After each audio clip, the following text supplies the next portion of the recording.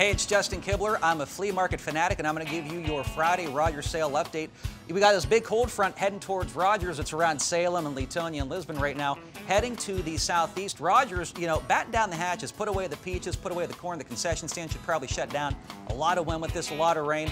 Ladies in the white t-shirts, take cover in Building B next to High Butch Amish Meats. That's probably your best bet. Also, down here over at Mary's Donuts, you guys might want to put those away too. The wind might throw those down, and they're going to go rolling like an inner tube down Lane B, where they sell the Amish cheese and the popcorn. So that's your Rogers sales forecast. We'll be back with you next Friday. I have no clue.